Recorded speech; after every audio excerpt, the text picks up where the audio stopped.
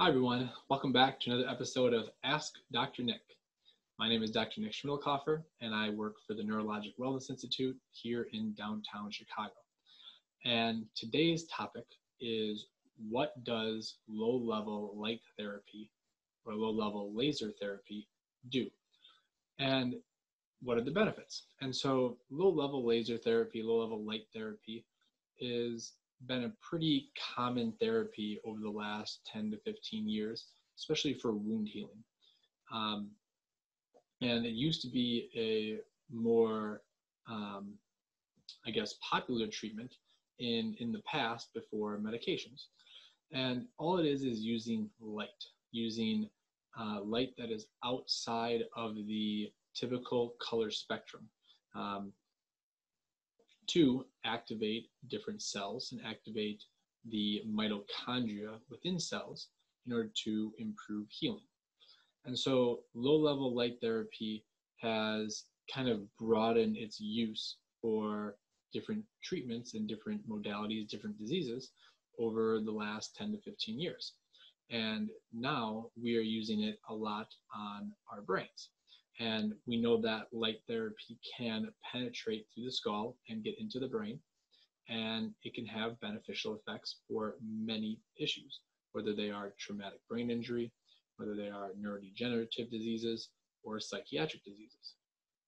And there are many studies on them, and so we use them in our clinic every single day.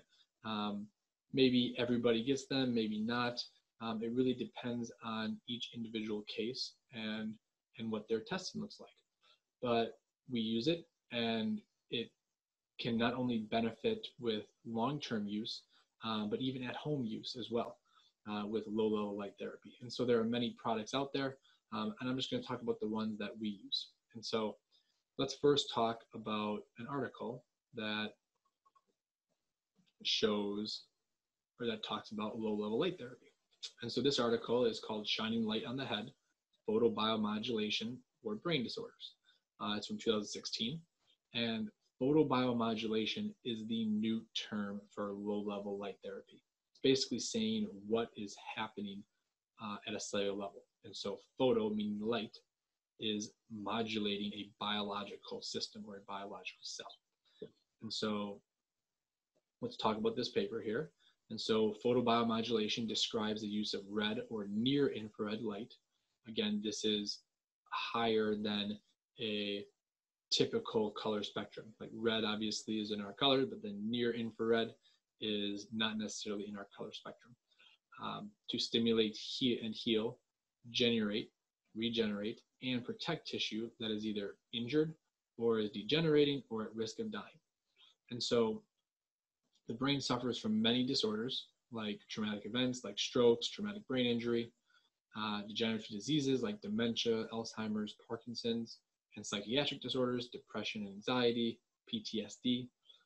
And there has been shown to be beneficial effects of applying this near-infrared laser red light to the head. And there's even been shown that photobiomodulation can improve cognition in normal people, which is pretty cool. They're relatively inexpensive, and they can come in these different brain caps or a separate like laser that you hold and put on your head. And it really just kind of depends. And so I want to talk about the effects and how this actually works, because it's pretty cool, and it is all about affecting the mitochondria, specifically cytochrome C oxidase. So let's go right to this picture. I'm sorry, that's a little blurry. So here we have light. Light therapy comes in through the skull and activates the neuron, okay? And inside the neuron, we have a nucleus and we have mitochondria, right? There are the mitochondria. And so this light therapy can go through and it can activate cytochrome C oxidase, chrome meaning color. And so it is attracted, or light is attracted to it. And this cytochrome C oxidase is a part of our electron transport chain that helps make most of the ATP in our mitochondria.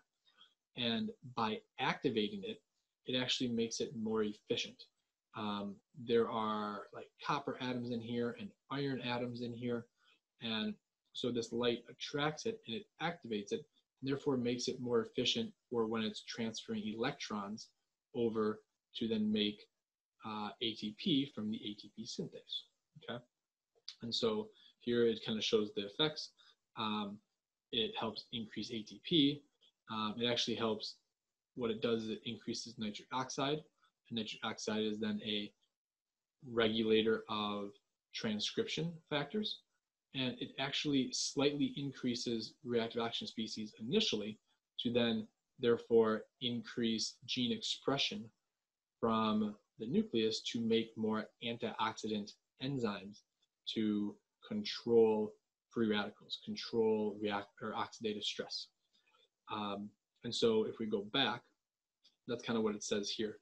The cytochrome C oxidase enzyme may be inhibited by nitric oxide in damaged or hypoxic cells, but this inhibitory nitric oxide can be dissociated from the photons of light during this process. And this dissociation then causes the nitric oxide down here to then go to the nucleus and change gene expression. So that's that. There are three major benefits of this mitochondria being able to be more efficient within the cell and causing this increase in ATP and these gene changes.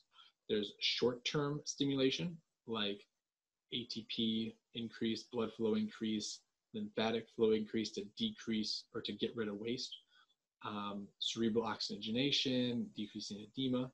There are neuroprotective effects like upregulating anti-apoptotic proteins, basically preventing cells from dying that may be close, decreasing excitotoxicity, increasing endogenous natural made antioxidants, decreasing inflammation.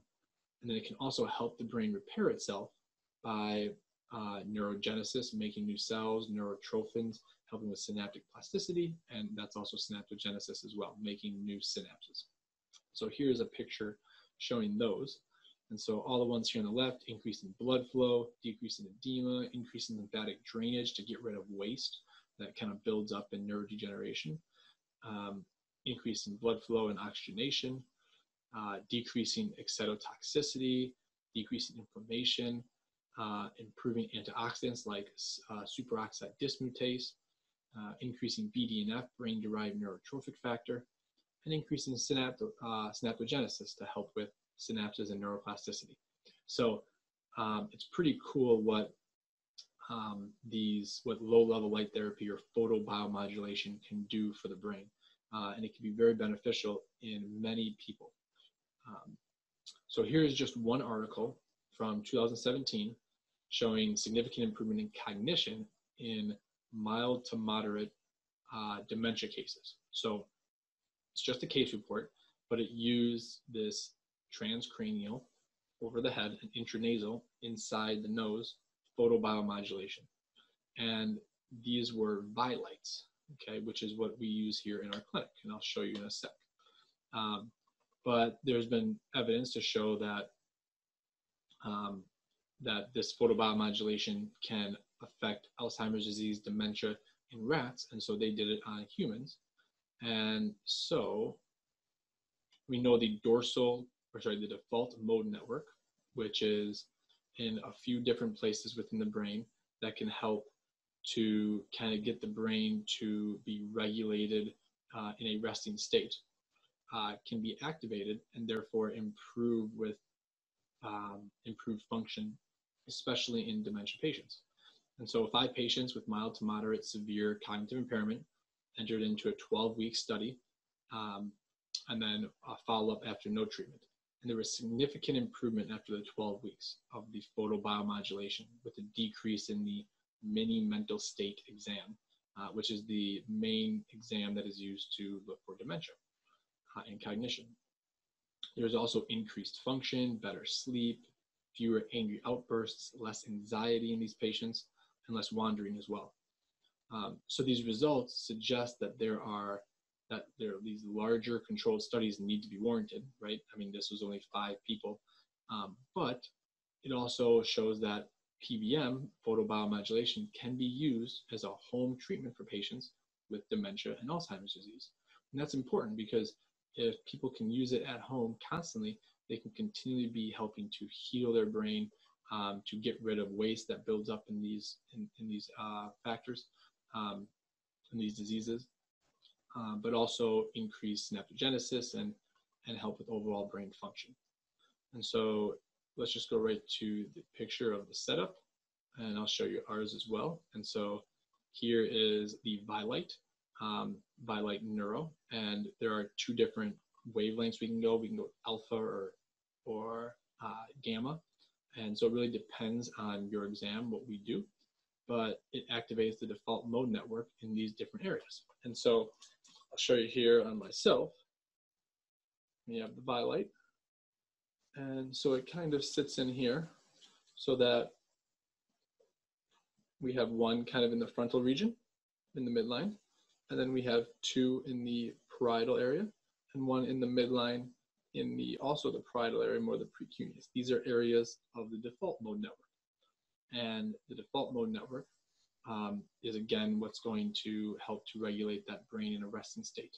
And then the nasal applicator is more for the lower medial temporal area that's important in memory, mainly the hippocampus.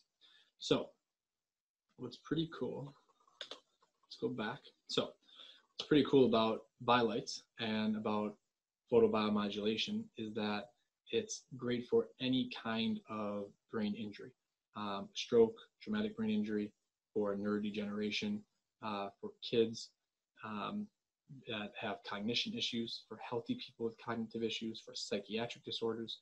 And so we use it a lot. And but again, it really depends. Do you need it or do you not? And that's where we run a QEEG, or a quantified electroencephalogram, and really kind of determine how are your brainwaves functioning and what could you use more of. So that's photobiomodulation, low-level light therapy, really important in helping mitochondria help heal neurons. And if we heal neurons, we heal brain tissue, we can function better. So thank you for listening today. If you have any comments or suggestions for future topics, please leave them below. If you have any other questions or concerns, I'd love to hear them as well. So thank you and stay healthy.